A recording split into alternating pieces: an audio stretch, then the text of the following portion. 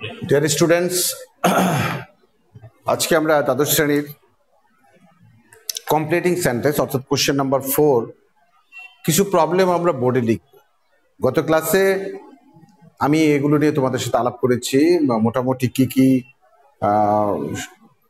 সূত্র ফলো করতে হয়, অর্থাৎ আমি লিখেও দিয়েছিলাম তোমাদের কন্ডিশনালস এবং least, it is high time, এরকম কিছু ব্যাপার যেগুলো সাধারণত এই কোশ্চেনগুলোর অ্যান্সার করতে গেলে লাগে। তো আমি বলেছিলাম সেগুলো দিয়ে তোমাদের বোর্ডের কোশ্চেনগুলো দেখার জন্য। তো আজকে আমি বোর্ডে কিছু কোশ্চেন লিখব এবং সেগুলো সমাধান করতে গিয়ে আলোচনাগুলো আবার পুনরায় আসবে। এই আলোচনাগুলো আমি তোমাদের সাথে করব।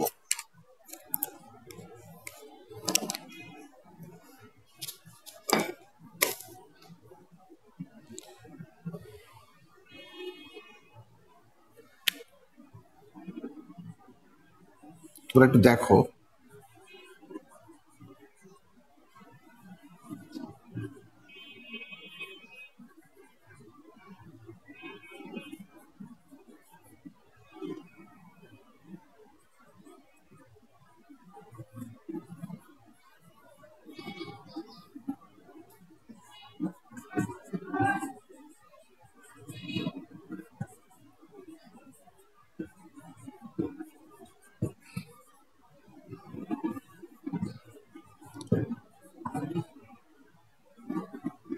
এভাবে যদি একটা কোশ্চেন থাকে, the poor man knocked at my door, he came to me with a view to.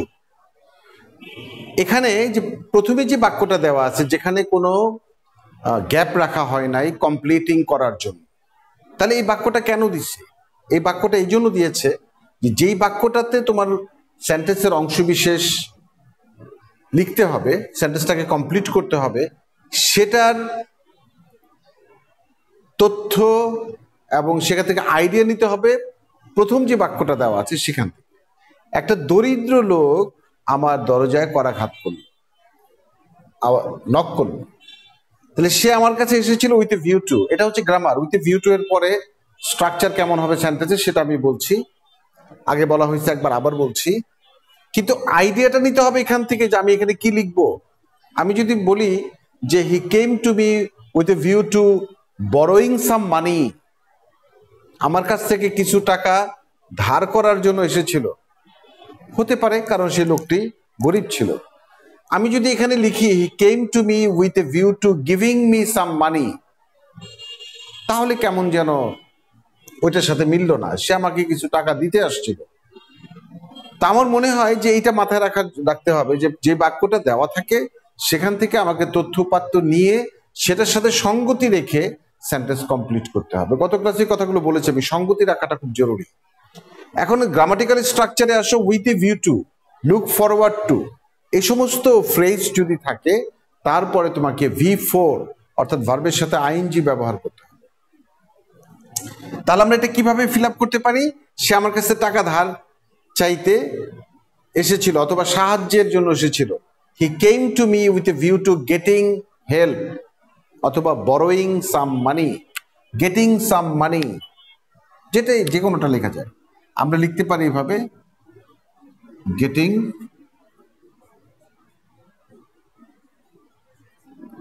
সাম মানি। মানি লিখতে পারি কোনো কথা নাই, আমরা ফুডও লিখতে পারি, কিছু খাদ্য পাওয়ার জন্য সে আমার কাছে এসেছিল, সেটাও হতে পারে। গেটিং হেল্প হতে পারে, সাহায্যের জন্য এসেছিল। তাহলে স্ট্রাকচারটা খেয়াল করো, গ্রামাটিক্যাল যে দিকটা লক্ষ্য রাখতে হবে। উইথ ভিউ টু এর পরে আমরা V4 অর্থাৎ ভার্বের সাথে আইএনজি ফর্মটা ব্যবহার করেছি এবং কি কি ভার্ব ব্যবহার করলাম এবং তারপরে কি কি শব্দ আসলো সেটা হচ্ছে এটার সাথে অর্থ মিলিয়ে লেখার জন্য। আমি আরেকটা উদাহরণ একটু দেখাতে চাচ্ছি।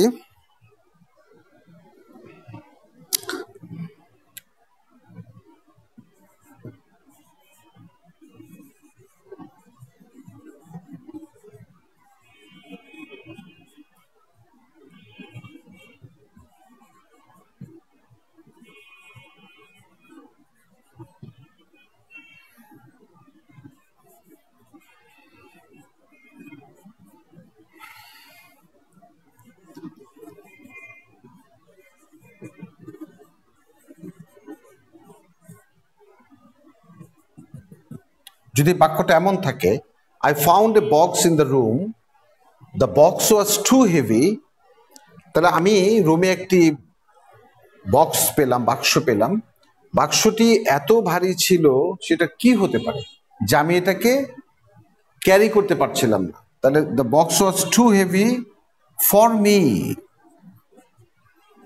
Me to carry.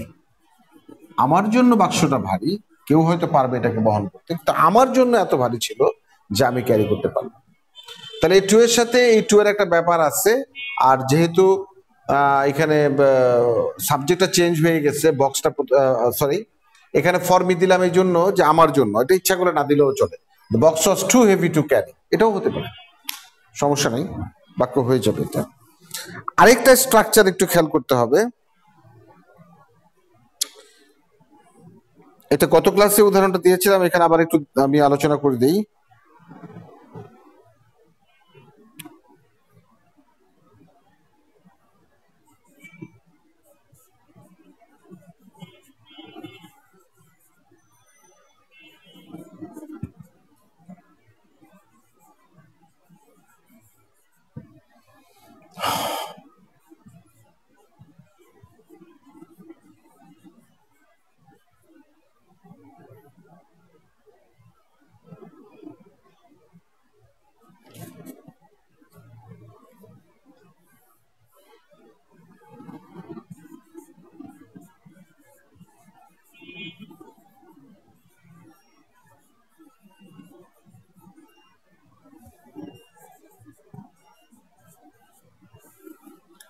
এখানে গ্যাপ দেওয়া আছে,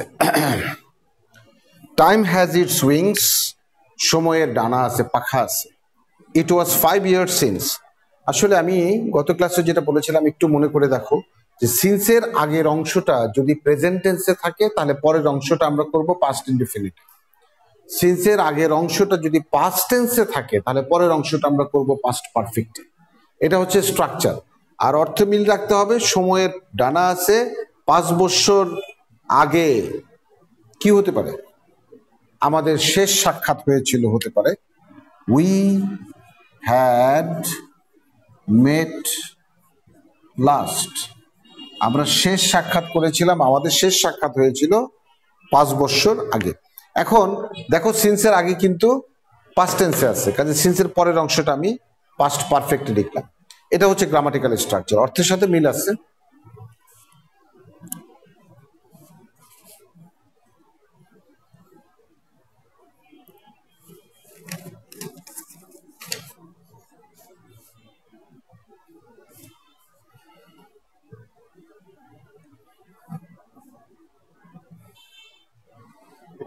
এবং আরেকটা উদাহরণ দেখাই, যেটা প্রেজেন্ট টেন্সের, সেই উদাহরণটা দেখো।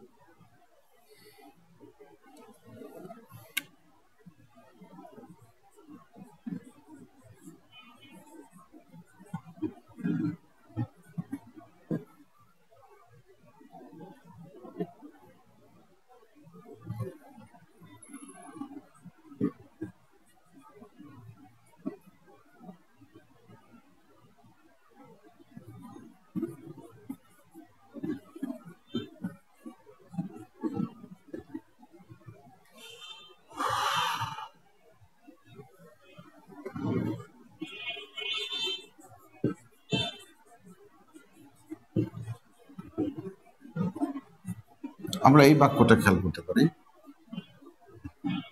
My friend lived in Khulna, it is many years.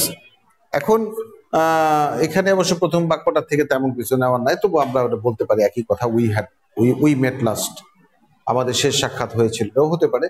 তো এখানে স্ট্রাকচারটা খেয়াল করো, গ্রামাটিক্যাল স্ট্রাকচারটা, সিন্সের আগের অংশটা it is many years present টেন্সে আছে, কাজে আমাকে পরে পাস্ট ইনডিফিনিট লিখতে হবে, অর্থাৎ সাবজেক্ট যাই দেই ভার্বের পাস্ট ফর্ম লিখতে হবে, উই মেট লাস্ট, হতে পারে।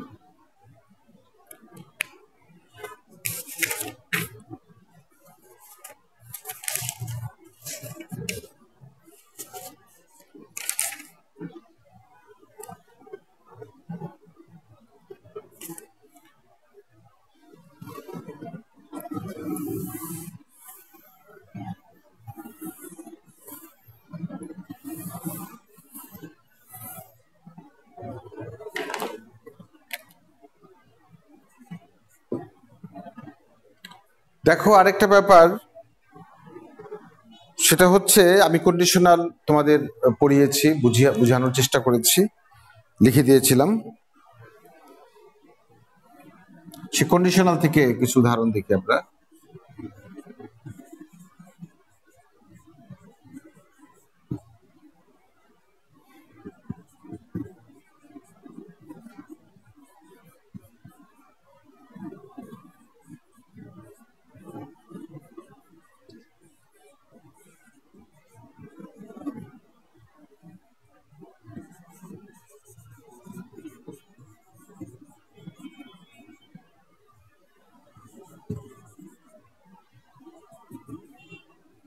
ইন্ডাস্ট্রি ইজ দ্য কি to success if you work hard. তো প্রথমে যেটা বলা হয়েছে যে কন্ডিশনালের ক্ষেত্রে first conditional, second conditional, third conditional. First কন্ডিশনালে বলা হয়েছিল যে ইফ এর পরের অংশটা যদি প্রেজেন্ট টেন্সে থাকে তাহলে আমাদের যে ক্লজটা লিখতে হবে সেটা হবে ফিউচার ইনডেফিনিট, অর্থাৎ সাবজেক্ট প্লাস শ্যাল বা উইল তারপরে ভার্বের প্রেজেন্ট ফর্ম। তাহলে এটার সাথে মিল রেখে লেখো যে ইন্ডাস্ট্রিটাকে বলা হয়েছে, অর্থাৎ পরিশ্রমকে বলা হয়েছে সফলতার চাবিকাঠি। তাহলে ইফ ইউ ওয়ার্ক হার্ড, এটা পজিটিভ সেন্স।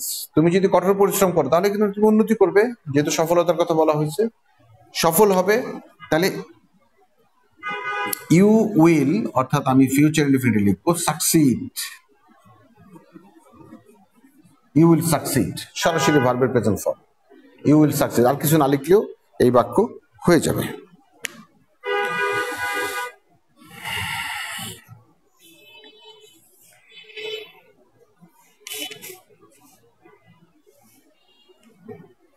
চলো আরো একটা উদাহরণ লিখবো।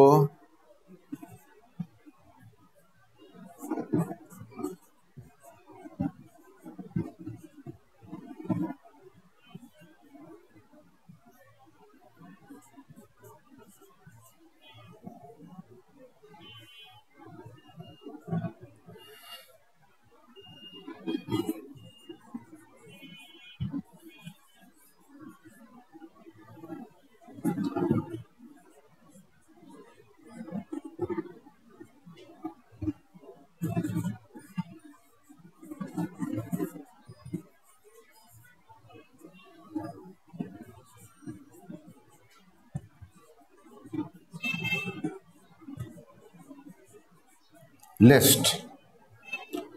Hasib is an HSC candidate. He is studying seriously. List. এখন এখানে গ্রামাটিক্যাল যেই স্ট্রাকচারটা ফলো করতে হবে সেটা আমি বলেছিলাম এবং তোমরা শুনে নাও, আবার শুনে নাও। লিস্ট যদি থাকে তাহলে subject plus should plus V1, subject plus should plus V1 ভার্বের প্রেজেন্ট ফর্ম। এটা হচ্ছে স্ট্রাকচার। এবার মাথায় রাখতে হবে কি,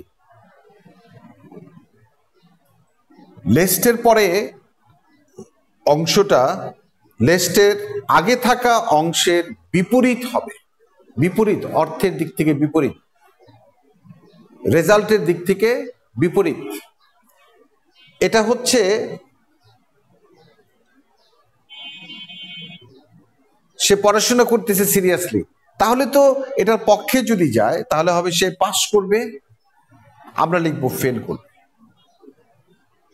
পাস করবে হওয়া উচিত ছিল, যেহেতু সে সিরিয়াসলি পড়াশোনা করতেছে আমরা লিখবো ফেল। অর্থাৎ এটা স্ট্রাকচারই তোমাকে ওইটাকে ফেলটাকে পাস বানিয়ে ফেলবে। লিস্টের পরে সাবজেক্ট দাও, হাসিবের জন্য হি, এবং অবশ্যই শুড দিতে হবে, হি শুড ফেল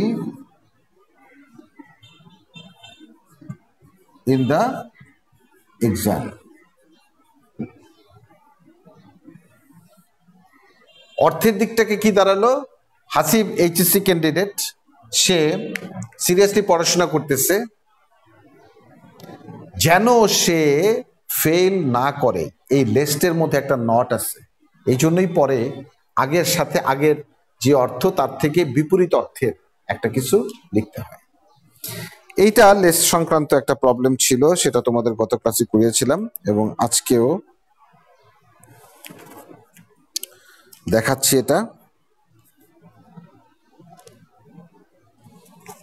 এবার আছে, আমি এই কথা বলেছিলাম যে কিছু বাক্য আসবে সেখানে গ্রামারের ব্যবহারটা ইম্পর্টেন্ট না, স্ট্রাকচারটা ইম্পর্টেন্ট না, সেখানে হচ্ছে ইমাজিনেশন থেকে, কল্পনা থেকে যে অংশটুকু দেওয়া আছে সেটার সাথে মিল রেখে কিছু লিখতে হবে। সেখানে সেন্টেন্সের প্যাটার্ন যেরকম আছে সেখানে কিরকম সেন্টেন্সের প্যাটার্ন হবে এটা ইম্পর্টেন্ট না। অর্থাৎ যেমন লেস্ট থাকলে সেন্টেন্সের প্যাটার্নটা কি হবে, যেমন এইখানে আছে লেস্টের জন্য। কন্ডিশনালে সেন্টেন্সের প্যাটার্নটা কি হবে এটা বলা আছে। এই সমস্ত বাক্যের ক্ষেত্রে প্যাটার্নটা এখানে গুরুত্বপূর্ণ না, যে কোনো ধরনের বাক্যই থাকতে পারে, ইমাজিনেশন লাগবে তোমার সেগুলো লেখার জন্য। আমি এগুলো মুছে ফেলি এবং সে উদাহরণটা লেখার চেষ্টা করি।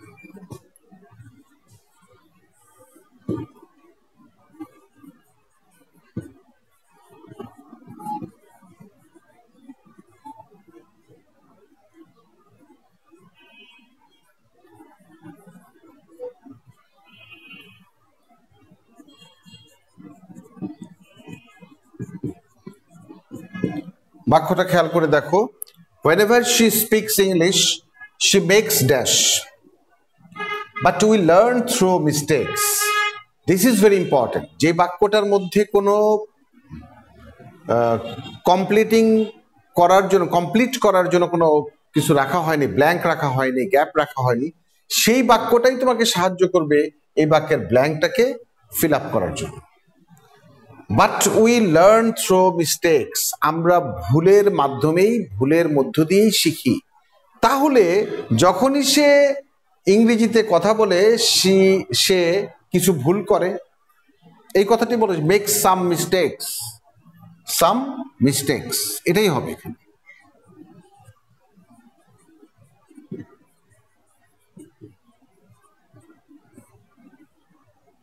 Make some mistakes.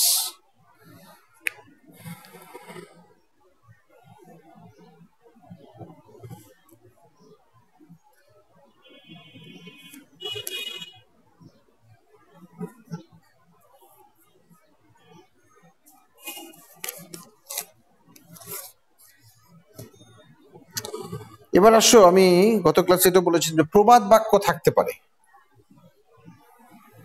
প্রবাদ বাক্য থাকতে পারে যেটাকে আমরা প্রভার্বস বলি। সেগুলো যেই রকম আছে প্রবাদ হিসেবে প্রচলিত ওইভাবেই লিখতে হবে, এখানে আমাদের চেঞ্জ করার কোনো সুযোগ নাই। প্রবাদগুলো স্ট্যাবলিশড ট্রুথস, সো এগুলো চেঞ্জ করার সুযোগ না। আমি একটা উদাহরণ দেখাচ্ছি।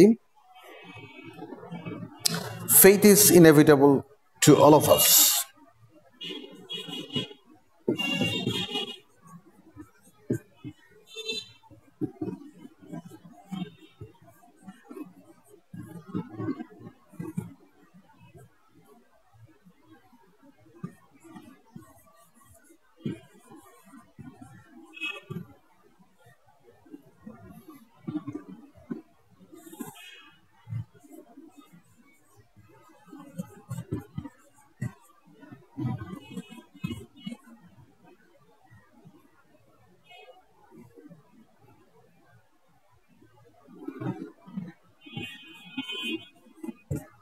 এই হচ্ছে বাক্যটা।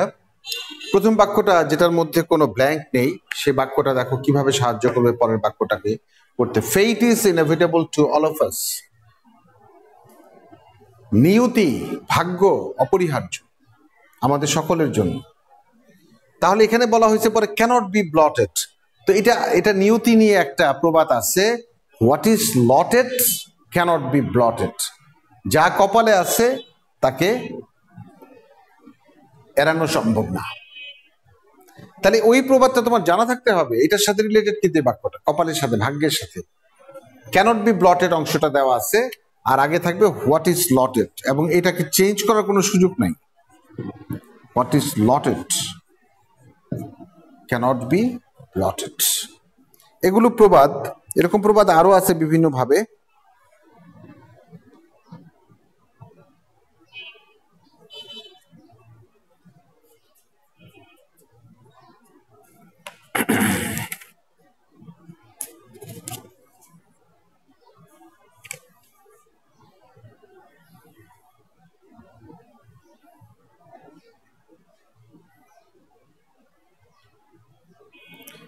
দেখো, আমি বলেছিলাম যে অনেক সময় গ্রামাটিক্যাল স্ট্রাকচারের চাইতে ইমাজিনেশনকে নিতে হয়, সঙ্গতিপূর্ণ অবশ্যই। সেটার আরেকটা উদাহরণ,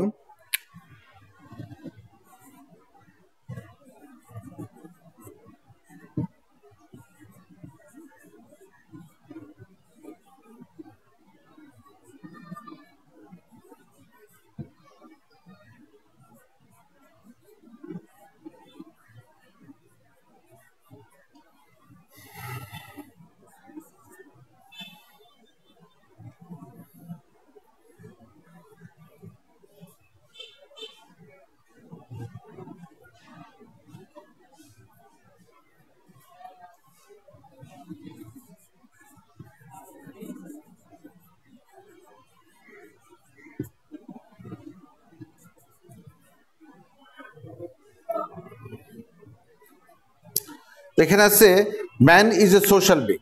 প্রথম বাক্যটা দ্বিতীয় বাক্যটাকে হেল্প করবে। মানুষ সামাজিক জীব, হি ক্যানট ডু হোয়াট এভার।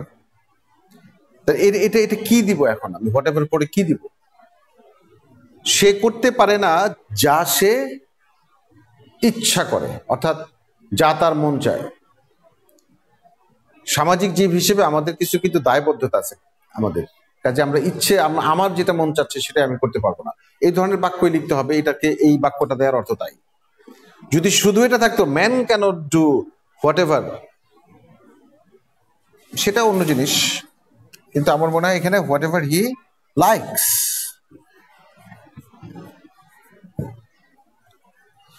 মানুষ যা চায় ইচ্ছে করলে তা করতে পারে না।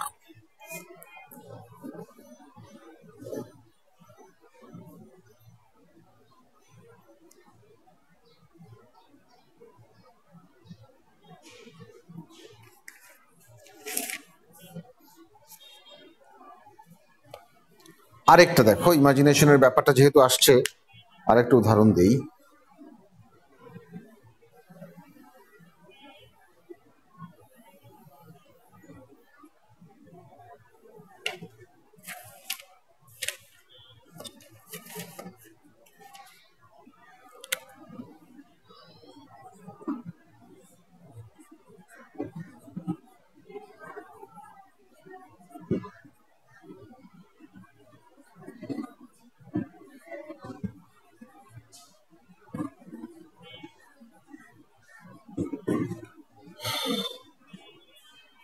বাস, শূন্যস্থান দেওয়া আছে, এখন লিখতে হবে হি স্টাডিজ মেডিসিন। সে ডাক্তারি বিদ্যা পড়াশোনা করে, ডাক্তারি বিদ্যা মেডিসিন, মেডিকেল সায়েন্সে পড়াশোনা করা। সো দ্যাট, এখন সো দ্যাট মানে সো দ্যাটের পরে লিখতে হবে রেজাল্ট, ফলাফল। তো সো দ্যাটটা কি হবে, সো দ্যাটের পরে কি হবে? তাহলে গ্রামাটিক্যাল স্ট্রাকচার আছে একটা অবশ্য, সেটা হচ্ছে সাবজেক্ট ব্যবহার করার পরে তোমাকে ক্যান, মে, কুড, মাইট এটা ব্যবহার করতে হবে, তারপরে ভার্বের অবশ্যই প্রেজেন্ট ফর্ম ব্যবহার করতে হবে। এটা গ্রামাটিক্যাল স্ট্রাকচার। এবার অর্থের সাথে যদি সঙ্গতি রাখতে চাই তাহলে কি লিখতে হবে? মেডিকেল, সে মেডিকেলে পড়াশোনা করে যেন সে ইঞ্জিনিয়ার হতে পারে, এরকম বলার কোনো সুযোগ নাই। এখানে যেটা বলতে হবে, মেডিসিনে পড়াশোনা করেছে যেন সে ব্যাংকার হতে পারে, এটা বলার কোনো সুযোগ নাই, ডাক্তার হতে পারে। সো দ্যাট হি ক্যান, দেখো ক্যান দিলাম, বিকাম হওয়া, প্রেজেন্ট ফর্ম, এ ডক্টর।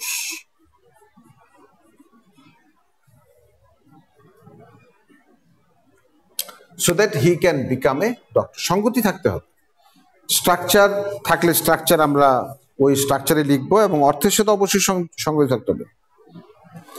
আরেকটা প্রবাদ আসছে, এগুলো আসলে যে বিভিন্ন জায়গা থেকে প্রবলেমগুলো তোমাদেরই বলার কথা ছিল, তোমরা তো প্রবলেম দিচ্ছ না আমাকে, কারণ আমি কিছু জিনিস নিয়ে আসছি তোমাদের সাথে আলাপ করার জন্য। তোমাদেরকে আমি বলছিলাম যে তোমরা আমার সাথে প্রবলেম নিয়ে আলোচনা করো, কিন্তু সেটা তোমরা করছো না।